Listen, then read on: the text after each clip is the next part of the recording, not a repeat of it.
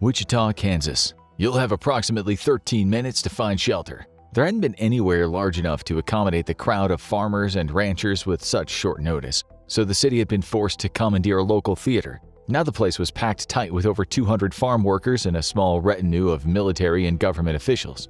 The latter were mostly congregated on the front row of seats, where one by one each official had taken to the stage to deliver their portion of the evening's brief to the Kansas natives.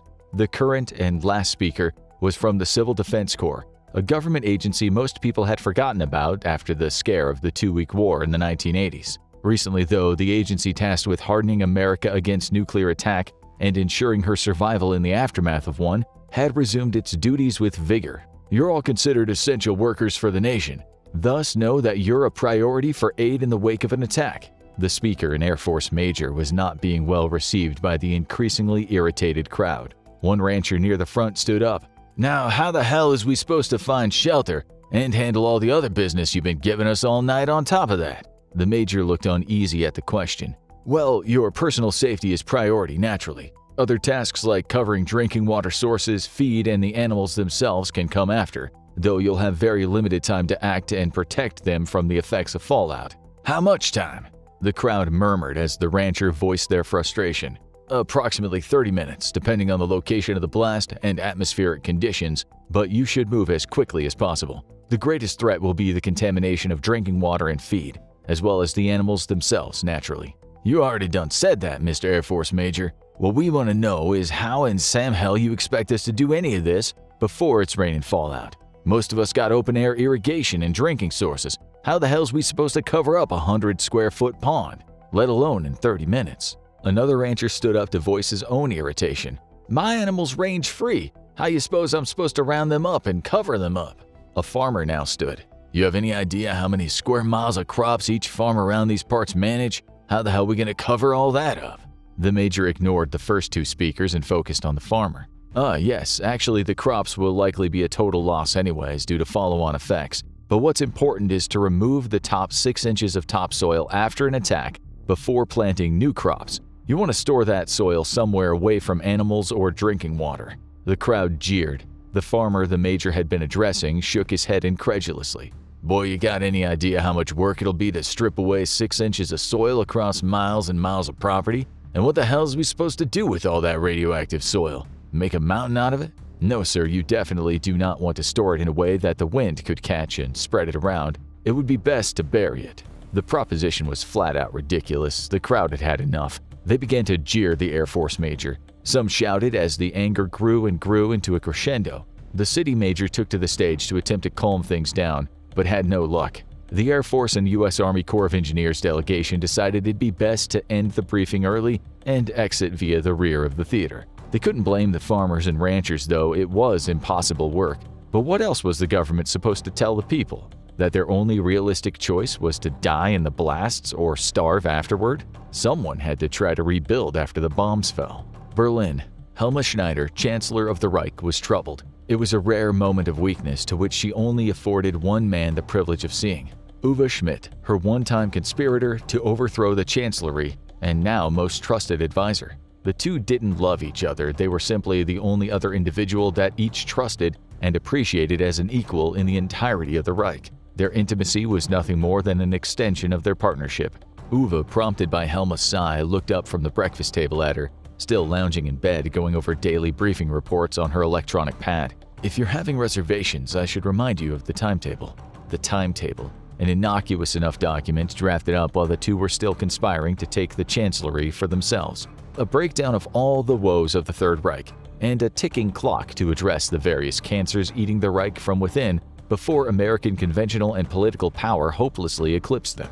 She hadn't been able to truly end the Reich's disastrous cultural advancement programs, the guise through which generations of German leaders had systematically wiped out other races in occupied territories, sometimes through outright murder, as was the case for the Jews, others through simply working them to death in slave camps, as was the case for the Russians, others still through careful social engineering and, of course, forced sterilization.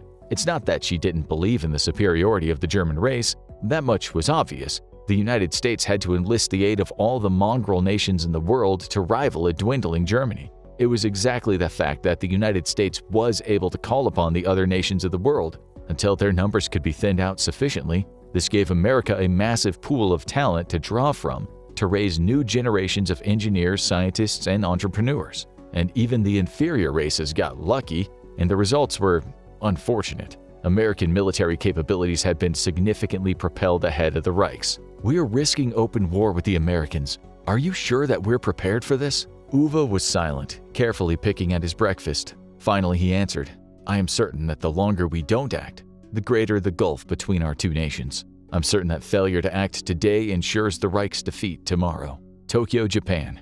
The protests had lasted a week and begun just 3 days after gas prices in Japan had quadrupled overnight. The German ban on all oil exports to China several years ago had now officially been extended to Japan, with disastrous results for the Japanese economy. Some had been better prepared than others, with the nation reading the writing on the wall and attempting to switch to electric vehicles. But while now 22% of the Japanese auto fleet was all electric, the vast industrial apparatus of Japan was almost entirely powered by petroleum and natural gas. The United States had promised to increase exports, but feeding China's voracious appetite had consumed nearly all of its export capability. Complicating matters back home, the environmental movement, helped along by tens of millions in funds by German intelligence, had grown exponentially in the wake of dramatically increased energy exploitation across North America, prompting furious protests and interrupting further expansion of an already bloated energy industry. The American ambassador to Japan could hear the thousands of angry protesters on the streets, even from deep within the embassy itself. The Marine security detail had been tripled as a precautionary measure, but there had never been any violence toward the U.S. embassy from the Japanese people, and it wasn't expected now. But the Japanese people were angry, already struggling with a weak economy made worse by an aging population. The gas crisis had created a true disaster for the nation, and firebrands, no doubt helped along by German influence agents, had put the blame squarely on the United States of America. The new German chancellor had played her cards well, explaining that the, quote, temporary blockade was due to American destabilization efforts around the world, funding terrorist and extremist movements that attacked German interests. How exactly Japan fit into that narrative she never bothered to explain, and she didn't need to. Nearly overnight, Japanese support for membership in the Southeast Asia Treaty Organization had collapsed. If only they pulled out of the alliance and demoted their relationship with the United States, the Reich would have no reason to continue the embargo. The ambassador prepared for a very difficult meeting with his Japanese counterparts. No doubt the Germans had shaped that part of the narrative well, and to their credit, it was working. The entire move was quite clever. Germany had no chance of breaking the SEATO alliance militarily, but unless the U.S. took drastic actions, it might just break it politically. Oval Office, White House, United States of America. "Bob, it has to be the Germans who fire first. We all understand this, yes?" Bob Grumlin, National Security Advisor to the President of the United States, nodded. The President stood with his back to his cabinet, sitting on the edge of the Resolute desk and looking out the large bay windows onto the Rose Garden beyond. Bob noted that the President sounded confident, sure, which was a good sign. The SAG commander has been thoroughly briefed, and the point was significantly stressed to her. Nobody is to fire until the Germans do. The President turned to face his cabinet seated on the chairs and the twin couches that were the centerpiece of the Oval Office, couches from which history had been made repeatedly for the nearly 100 years since America's rise from a regional to a global superpower. It had been on that couch that President Roosevelt had met with the British and French diplomats when he informed them that the United States would not continue the war in the European theater past securing North Africa. During his time in office, the president had, as many before him, wondered if Roosevelt had made a mistake, if history could have been different, if the United States had fought to liberate Europe. "You're confident we can bait him into shooting first?" Bob nodded firmly. "Our MALDs will decoy as an entire F-18 strike force. Germans will assume that we mean to shoot the moment they deny passage to the Japanese tanker. With that many Hornets bearing down on them, at least in their mind, they won't be able to afford not to. With their signature management capabilities, the MALDs won't look like much to any civilian radars in the region. Only the Germans and anyone downrange from them will see them as Hornets. Afterward, we'll be able to claim they shot down a pair of fighters on a peacekeeping patrol. If we lose any actual birds, we can just point at their wreckage later." The president turned to the head of his CIA. "And we can control the narrative?" The man simply nodded. He didn't need to say more. In fact, the man hardly ever spoke, a quality that deeply unnerved Bob, probably because when he did choose to speak, it was usually a prelude to a new crisis. Then get the Japanese on the line. Tell them soon as the SAG commander lets us know she's ready, it's a go. And thank them for their cooperation. Bob nodded, already rising from his seat. There wasn't a moment to lose. Kathy's Sandwich Pit, Washington, D.C. Hours later. The sandwich shop wasn't much more than a counter with a few small toaster ovens and a refrigerator for cold drinks. One of the many of its like that nestled inside federal buildings to offer their occupants a quick bite to eat. Thus, it was no surprise, and no pleasure, that Bob spotted the CIA director walk in and place his order. The man received his order a prompt 2 minutes later, and though the two hadn't made eye contact yet, he immediately turned and walked straight to Bob's table, sitting without asking for permission. The director spoke in a low enough tone that only they would be able to hear over the low din of the small shop. "I need your help with something, Bob." This was not what he expected. As a national security advisor, Bob had intimate relationships with the various heads of the United States' vast intelligence apparatus, but there had always been a gulf between him and the CIA man. Not one of personal differences, but prompted by the man's deep detachment from the entire Washington political apparatus, a quality that, along with his cold, calculating intellect, made him an excellent CIA director. He didn't wait to continue speaking. "We need to stress to the president the risk of an overwhelming conventional victory against the Germans." "You think we outmatched them that bad?"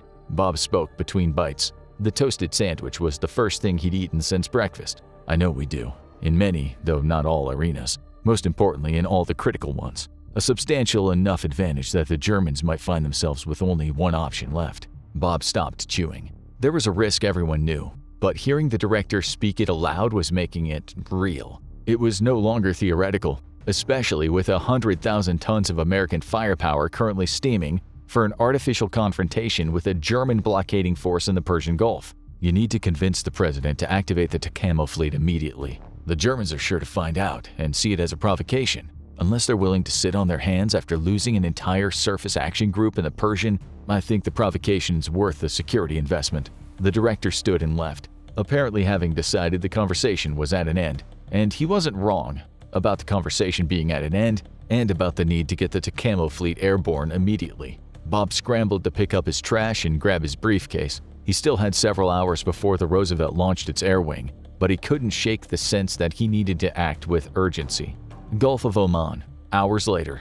With Iraq and Kuwait under the dominion of the Reich, and Iran its close partner, that left only Saudi ports for Japanese tankers to dock at. But the Reich's taking of Egypt and controlling the Suez Canal had also allowed them to extend their influence into the Red Sea, and the Persian Gulf was littered with shore-based anti-ship systems through which the Reich could threaten any ship attempting to dock at Saudi Arabia's eastern ports. And there was the matter of the blockading fleet at the mouth of the Gulf of Oman, a moderately sized surface group, with U.S. attack subs confirming the presence of at least 3 German submarines in the vicinity. 2 of them were already being tracked by their Virginia-class tails. The Roosevelt had dispatched its anti-submarine helicopters half an hour earlier to begin the hunt for the third. The Japanese tanker, whose crew was taking a substantial risk and had agreed to the job anyway, slowly steamed toward the entrance to the Gulf. Predictably, part of the German SAG broke off to intercept, warning the ship off through radio hails. The MALDS, launched via the Roosevelt's F-18s from out of range of the German radars,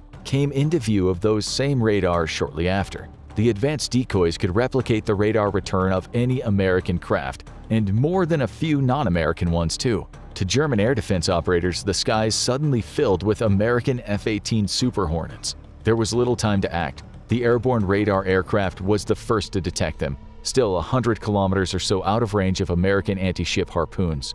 The sheer number of contacts indicated to the German Fregattenkapitän that a warning would be of little use, though he still ordered one be broadcast anyways. It was clear from their sheer numbers that the Americans were here for a fight. The German combat air patrols vectored in on the MALDS, and their SAGS carrier immediately moved to combat air operations, launching its alert aircraft and mustering its reserves. Satellite reconnaissance had tracked the Roosevelt and her escorts for days. There was no hiding from the birds in the sky in modern war, so the Germans expected a significant fight and were ready for it. What they were less prepared for were the capabilities of the American MALDS. German air defense missiles beat the fighters to the punch, but the MALDS were launching their own attack. Acting as electronic warfare platforms, the decoys began to flood German sensors with electronic noise, significantly degrading their performance.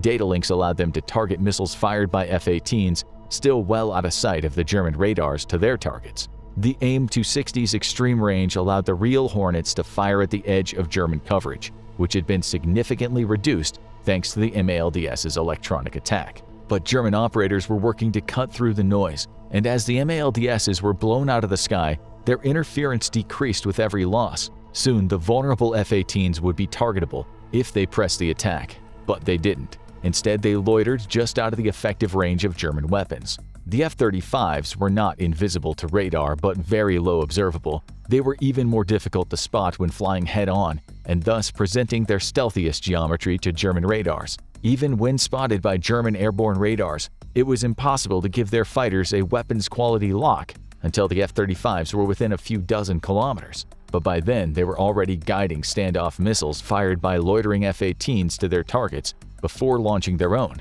German fighters, much of which expended most of their missiles firing at decoys, either had to RTB or throw themselves at the F-35s at full afterburner. Their only hope was to get within close range, where the F-35's dogfighting ability was significantly limited versus the agile German interceptors. But the Americans had the advantage of numbers, and the F-18s could engage German aircraft without being engaged themselves, thanks to the F-35's data link capabilities. The LRASMs became detectable to German air defense radars when they were about 22 kilometers out. Made of stealthy materials, the missiles were slow compared to German supersonic and even hypersonic anti-ship missiles, with a jet engine that kept them at just below the speed of sound and about 50 feet above the waves. Their strength was their ability to avoid detection until it was almost too late, though their slow speed did afford the Germans about 20 seconds to engage. The German anti-ship barrage mostly consisted of supersonic sea-skimming missiles, with a sprinkling of new-generation hypersonic weapons.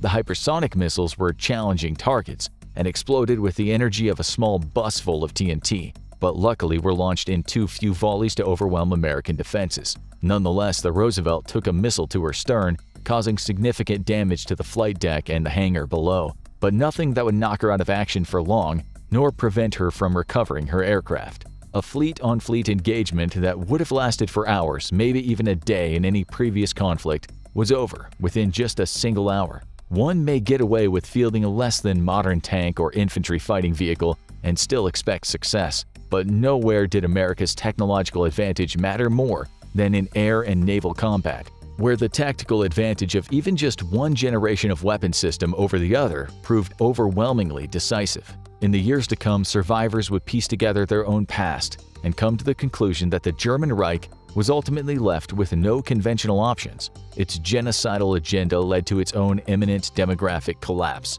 while the American superpower exploited the talent of the same global peoples that the Reich considered inferior. With a coalition of nations against it, rebellion within, and a collapsing population, the Reich would turn to increasingly desperate measures to fend off its certain defeat. Adolf Hitler's thousand-year Reich would last less than a century. It would take far longer than that for the survivors to rebound from the edge of extinction. Now go watch how this all started with What If Hitler Won World War II 1950s, or click this other video instead.